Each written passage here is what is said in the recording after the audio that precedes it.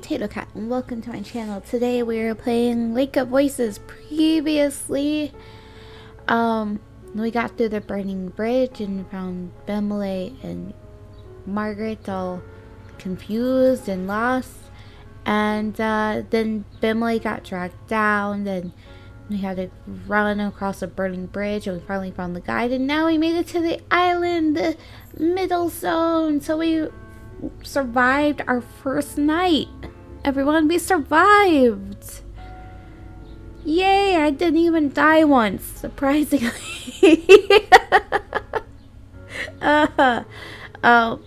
There's still time. And yeah, that's where we left off. Sleeping in the woods.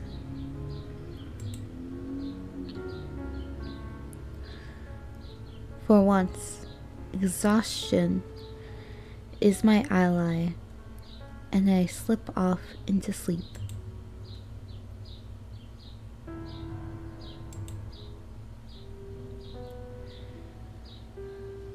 My eyes slowly blink open and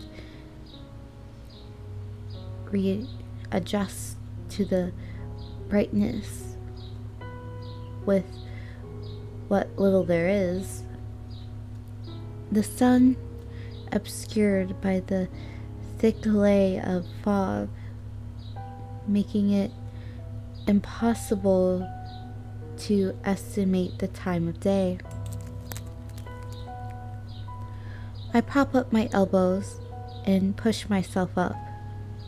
The ground is hard and rocky, but that isn't the only reason I am eager to get on my feet. I check my surroundings.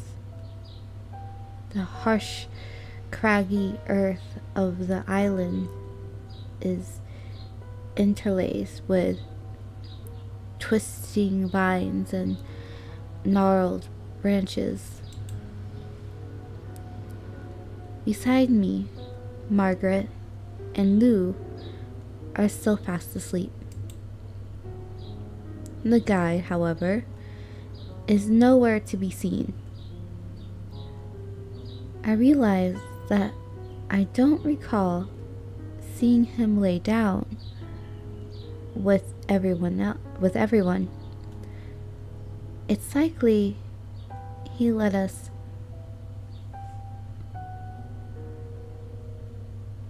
left us hours ago. There's a creeping silence here. I can't help but shudder at the hollow, aching feeling inside of me. It refuses to relent.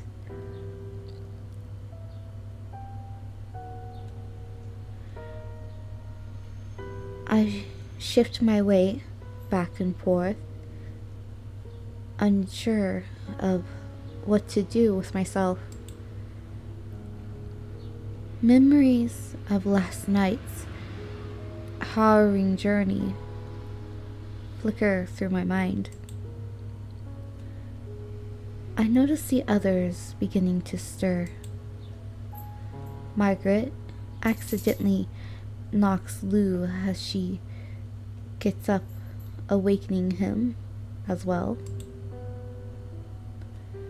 My mouth opens, then shuts, and after moments of fumbling, a word finally escapes. Hello. Brilliant! Nailed it! Hello to you.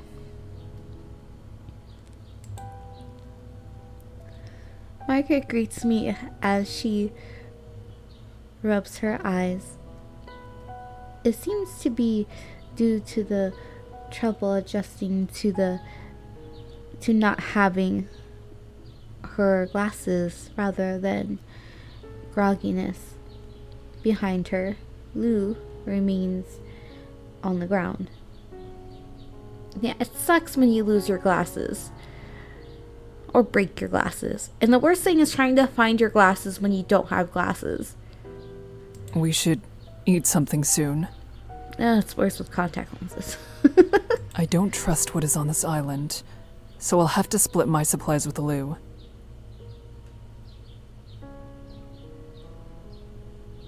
I admit, for a trip of this length I could only manage to carry the minimum, so I don't have much to share. However, you shouldn't be the only one who gives something up. Don't worry about me.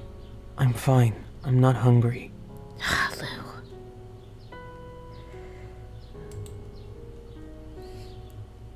This is why I call him Eeyore. Lou's back is turned against us. He still hasn't gotten up out of the dirt. You won't make it very far if you don't have something to eat. Lou buries his head deeper into his knee as he curls into a tighter ball. No thanks. Really? Lou may have been trying to not live maybe when he walked onto this bridge, you know? Maybe something happened and now he is trying to make himself feel better by no longer being. I think maybe that's his, I don't know. I'm gonna have to figure it out because I'm a completionist, so I will, but right now I don't know. And he needs to eat food, otherwise he's just going to slow everyone down. I wonder when the last time he ate even was. Considering where we found him, he could have been out over Sinlos for more than a day. Yet, he has nothing with him. I'm concerned about that as well. But I know it can be difficult to force yourself to eat after something traumatic, and I'm afraid I'm not very skilled at encouraging others. I feel that, me neither. We just like, do it. Eat the food. Put it in your face.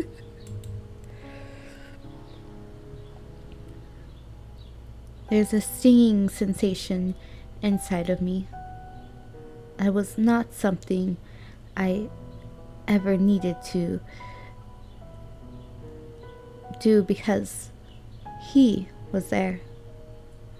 Margret and I both frown. Oh, there's a guide.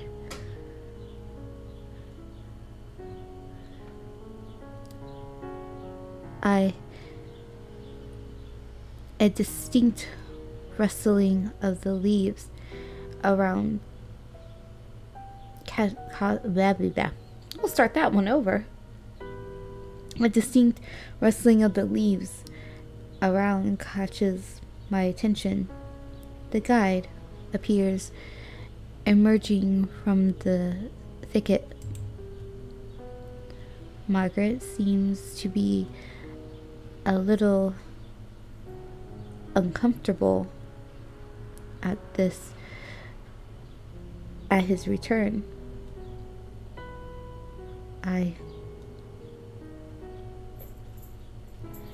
Lou doesn't notice. Of course, Lou doesn't notice. Lou is curled up in a ball. We could be on fire and Lou wouldn't notice at this point. The guide nears us and begins to speak. The Nixie will not tread on land in daylight. However, being near the shoreline is still dangerous. If you leave the center of the island, remain cautious.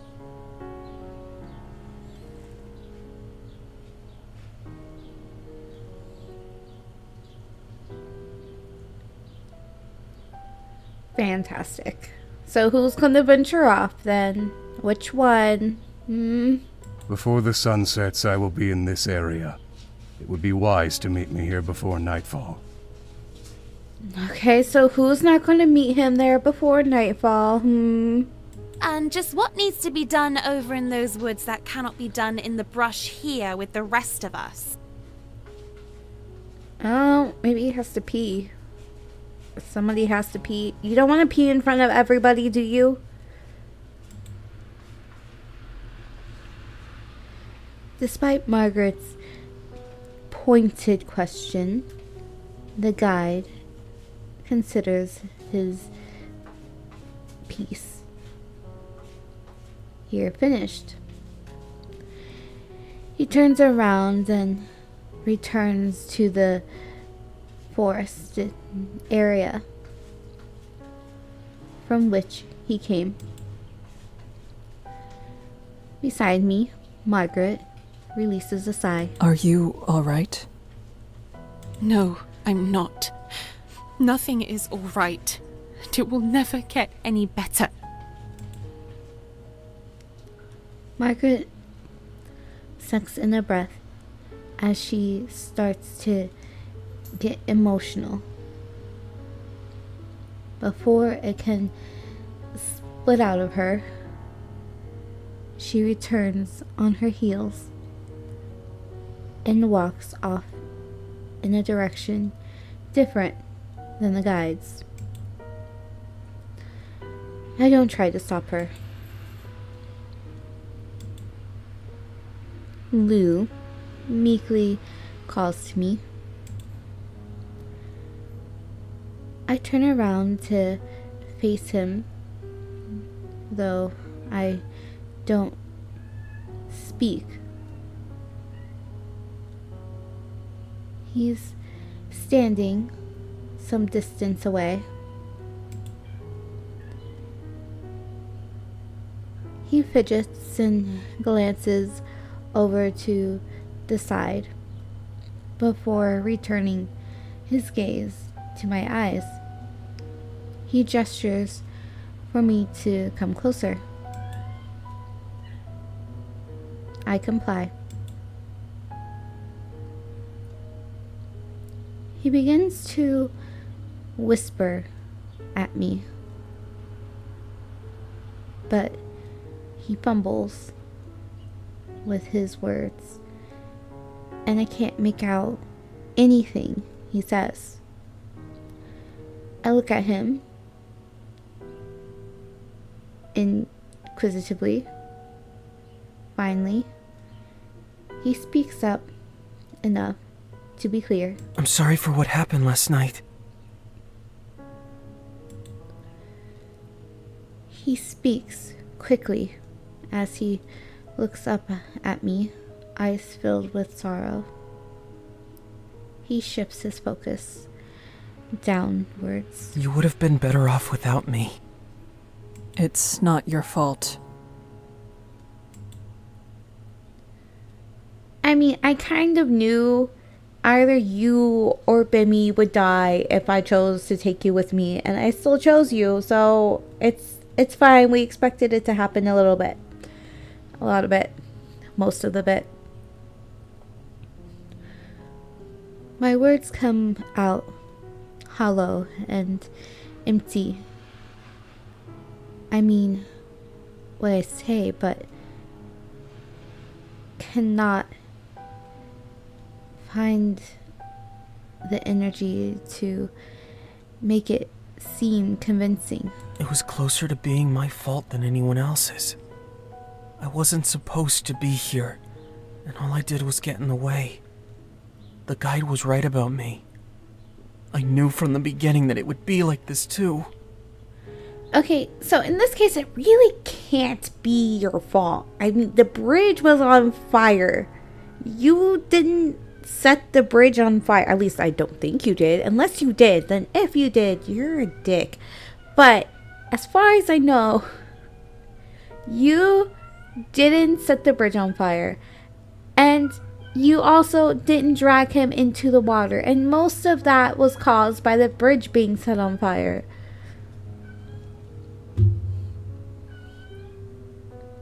I never should have stayed. Well, you did try to leave, so I just didn't let you. Finishing his thought, He sniffles as he turns away.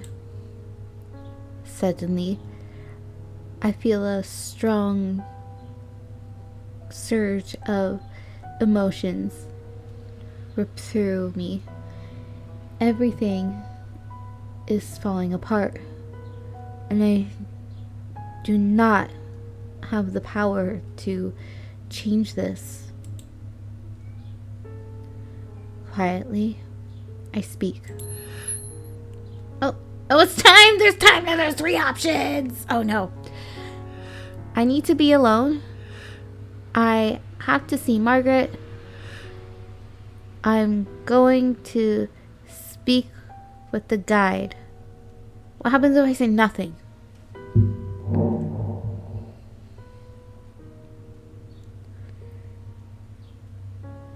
Lou continues walking away from me, but I don't catch him.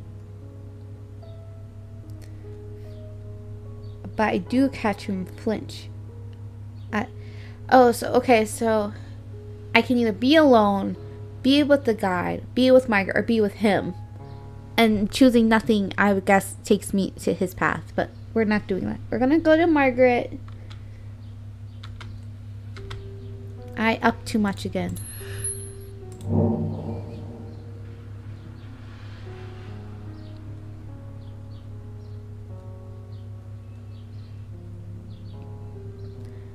Lou continues walking away from me, but I do catch him flinch at the statement. I assume that he heard me, though he decided it was best not to acknowledge it. I look away from him as he retreats.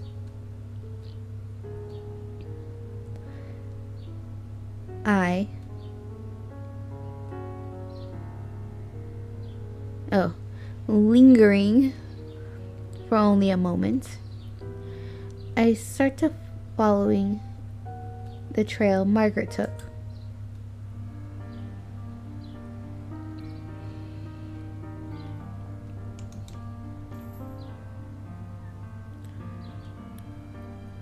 I imagine not being able to see in the fog is like terrible, because anyway, you can't even see as it is, and now it's much worse because you don't have glasses.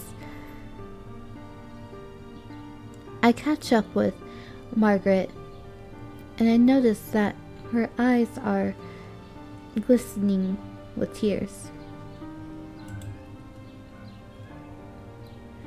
As I try to move closer, she turns on me sharply. What do you want? I take a step back and keep my voice low. I was worried. Well, there certainly is a lot to be worried about. I can tell she does not appreciate my concern. But that's only to be expected. I've seen people react to grief and death in dozens of different ways. And she has every reason to be upset, sitting on an island surrounded by a lake that breeds death. I promise I will do everything I can to make sure you survive through the next night. So... That's not the problem. Her words begin strong, but falter and soften as she speaks. I can only watch her without the slightest idea of what to do. Margret sits atop a large mass of roots and covers her face with her hands. I step over to her and kneel down so that she can be at eye level again. Margret?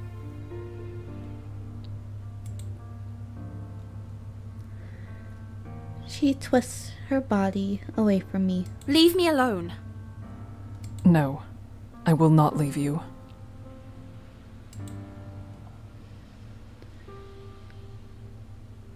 Margret huffs, looking my way again, only to properly glare. Do you even know why I came out here?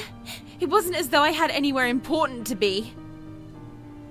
No, well, you certainly made it seem like it was important. Then why? Why would you risk this journey? Surely you already know the heart of my distress. Haven't you ever considered what you would do if you weren't able to be a god? I thought she said a god for a second. I was like, wait, what? A god? Where's that coming from? But guard makes sense. She makes a point too good to dismiss, and I inwardly flinch when I consider it. Yes. I originally sought this path not because I wished to protect others, but because I was concerned for my own self. I don't blame you. If I had your coordination and ability, I would have learned to fight as well. As it stands, I cannot change what I am. The settlement I come from is small, barely staving off collapse, really. The same as your town. You don't have to tell me which it is. They are all that way. My only real skill is the knowledge I've worked so hard to obtain. But, of course, a tiny village full of starving hunter-gatherers doesn't have much use for someone well-versed in history or management theories. That's fair. And it's also not surprising that all of the villages are on the verge of collapse when they all live around a death lake. Even if there are positions that require such knowledge, they are always given to those who are far older than myself. So what am I supposed to do? Continue to barely survive by being one of many seamstresses? Keep being pushed around by any person more powerful or with higher social connections? Leaving there would only take me back to the same position. It won't ever change that way.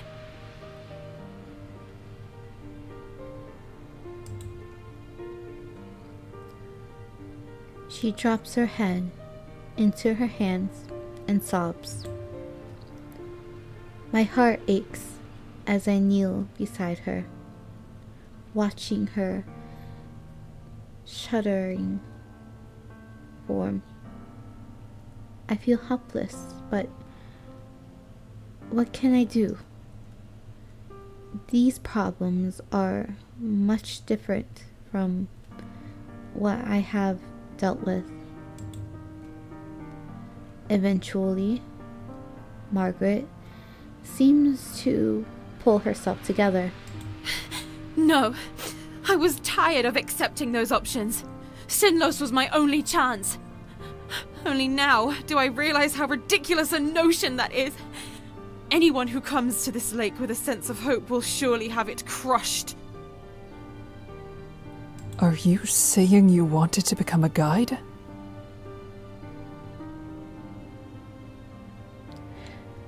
You wanted to become a guide? I feel like you need to do some more cardio then, because you were really struggling when you had to run. So the guide seems like he's pretty good at it.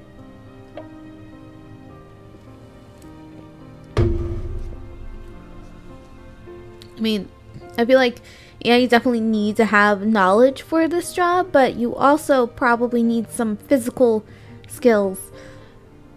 Yes. Laugh at my ambition if you wish.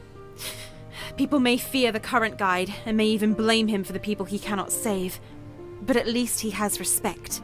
Not only that, the heads of the area give him enough support to live a comfortable life.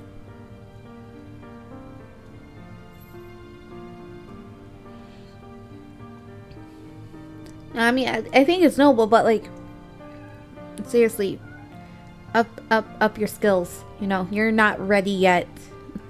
From all I'd gathered about the lake, being strong or good with a weapon didn't matter a lick. The most important qualities for a guide were being observant and shrewd, and being able to look past the struggles of someone else. And the ability to run really fast, apparently. But how wrong I was! Her voice rises. I haven't the slightest ability to deal with sinking bridges and confrontations with those horrible monsters. And even though I thought I'd lost all ability to care about the troubles of others, I still feel awful about what happened earlier.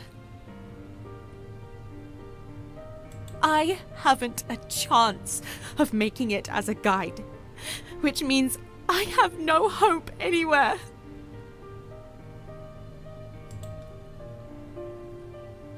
She covers her face once more and resumes her cries. Hesitantly, I reach out and place my hand on her shoulder. Surprisingly, she doesn't shake it off. We sit quietly, like that, for several rare moments. Why did I say rare moments? I keep putting words that aren't there. You don't have to be a guide. Once this is over, you never have to come back here. There has to be something else out there for you. And if something does not yet exist, then we can create it ourselves.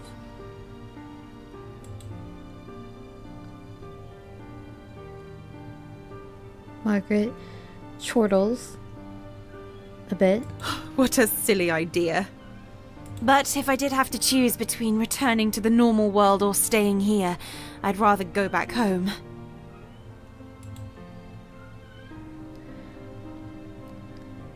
I squeeze her shoulder, and she, at last, looks up at me, the tears gone from her eyes. Thank you for sharing this with me. Thank you for listening. You have an unexpectedly soft heart. She must have noticed the slight twinge in my face. That isn't a bad thing, Kika. I look away, eyes towards the ground. I know it can hurt to care, but it also lets you lessen the pain of others. I think it would be much better if everyone cared a little bit more, rather than less.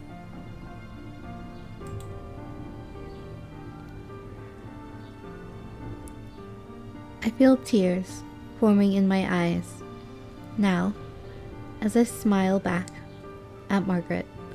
Oh, Kika's just a big softie. Thank you. Margret returns my look.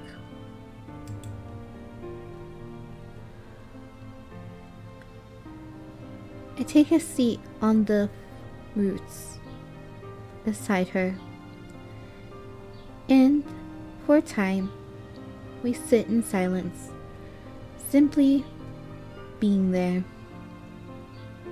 for one another.